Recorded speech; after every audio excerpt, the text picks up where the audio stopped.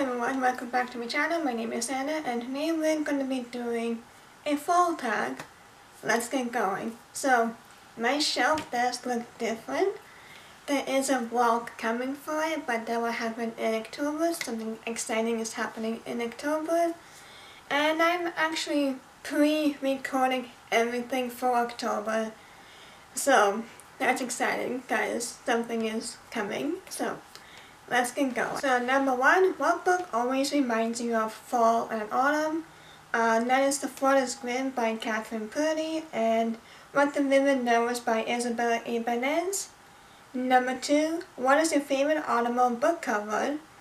So I actually have a few, and that is Ghost of Harvard by Francesca Savitella, Small Angels by Lauren Owen, The Vine Witch by Luann G. Smith, The Woods Are Waiting by Catherine Greene.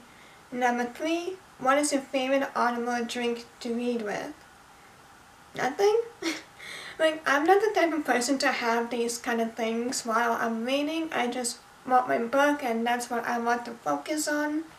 So I just drink water and that's about it. Number four, do you prefer to read late at night or early in the morning? I like to read late at night, but I do read sometimes in the morning, but I just really like to read late at night. Number five, Halloween is coming. What is your favorite spooky read? I have also a lot. That is Hemlock Island by Kelly Armstrong, The Chateau by Jacqueline Golis, The Hotel by Louise Mumford, The Haunting of Alejandra by Ree Castro, Her Little Flowers by Shannon Morgan, The Spirit Engineer by A.J. West, Great Miss Bear by Francesca Zappia. She is also the author of Katzenjammer Ridge. To this day, I still don't know how to feel about that book. I feel like the author was on something, because that book was like one of the most eccentric books I have ever read in my life. So yeah, I just don't know how to feel about that book. And lastly, mine is House of Roots and Ruin by Erin A. Craig. She is the author of House of Salt and Sorrow, which I have loved. So I'm excited for the sequel. Number six, what is your ultimate comfort for you? Foul Lady Fortune by Chloe Gong. I love that book so much, so I'm excited to read the sequel, Foul Heart Huntsman. So I kind of want to reread the first book. It's kind of been a while, but I still kind of remember what happened in the first book, but not a whole lot, so maybe I should be reading more. Number seven, what is your favorite autumnal reading snack? Cinnamon roll. I love cinnamon rolls, especially homemade. It's just so yummy and delicious, and oh, I love it so much. Number eight, what is your favorite autumnal candle to burn? Realist reading.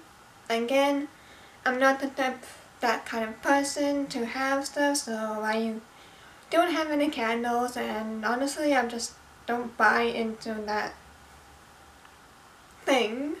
Whatever you want to call for that. Number nine, when you're not reading, what is your favorite autumnal activity? Ew. I don't really have much activities. I just like to watch like haunted videos on YouTube. That's my jam. I like haunted stuff, so you know, hauntings, paranormal, ghost investigations. I just really am attracted to all of those, so I think it's quite fascinating that we have another life here on Earth. So I don't know. Let me know if you believe in ghosts or spirits. Let me know. Number 10. What is your autumn fall reading list?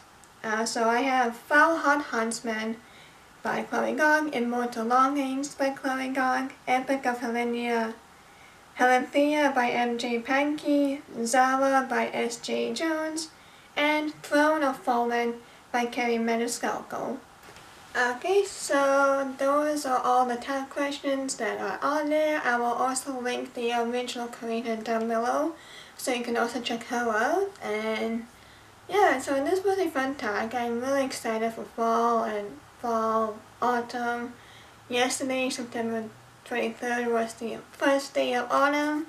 I can already feel the vibe of it and the weather changing. So I am excited for fall, I really am. It's just my best season, so yeah, but otherwise please like, comment, and subscribe so you'll be notified every time I post. And now I'll see you on my next one. Bye!